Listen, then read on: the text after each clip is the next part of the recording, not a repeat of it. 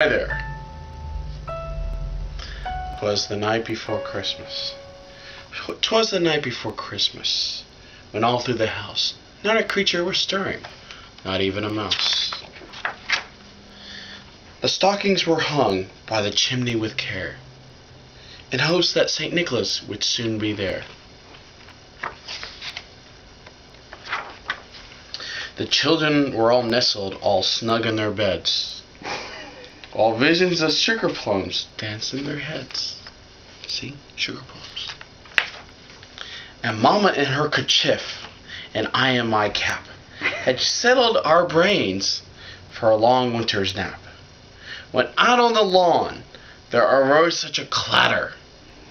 I sprang from the bed to see what was the matter. Seize up, sorry.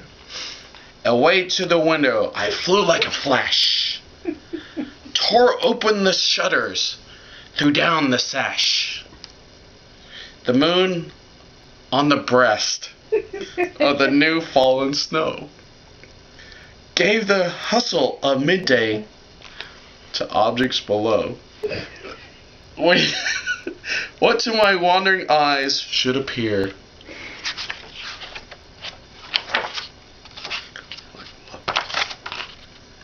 but a miniature sleigh and 8 tiny reindeer. Dear, Peyton, dear.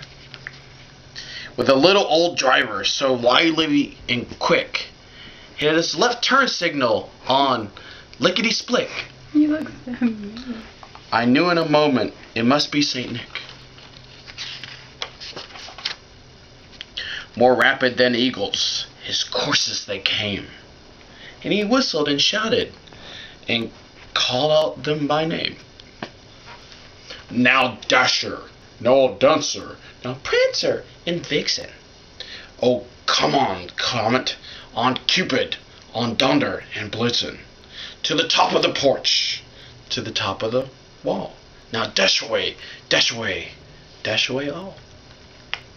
See, they're dashing. As dry leaves that before the wild hurricane fly, when they meet with an obstacle, mount to the sky. So up to the housetop the courses they flew, that's the reindeer, with a sleigh full of toys and St. Nicholas too. See, they're going up there.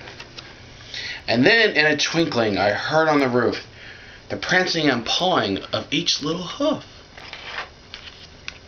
As I drew in my head, what? And was turning around, down the chimney St. Nicholas came with a bound. He was dressed all in fur.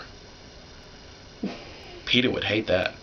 From his head to his foot. And his clothes were all tarnished with ashes and soot. He's a little dirty. A bundle of toys he had flung on his back, and he looked like a peddler just opening his pack. His eyes, how they twinkled. His dimples, how merry. His cheeks were like roses, his nose like a cherry. His droll little mouth was drawn up like a bow, and the beard on his chin was as white as the snow. The slump of a pipe he held tight in his teeth, and the smoke it encircled his head like a wreath. He had a broad face and a little round belly that shook when he laughed like ho ho ho, like a bowl full of jelly.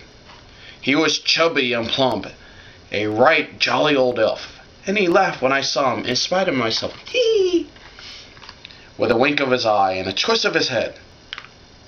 Soon gave me to know I had nothing to dread. He spoke not a word, but went straight to his work, and filled all the stockings, then turned with a jerk, and laying his finger aside of his nose, and giving a nod, up the chimney he rose. He sprang to his sleigh, to his team gave a whistle, and away they all flew like the down of a thistle. but I heard him exclaim as he drove out of sight, "Merry Christmas, and to all a good night. Ho, ho, ho, ho."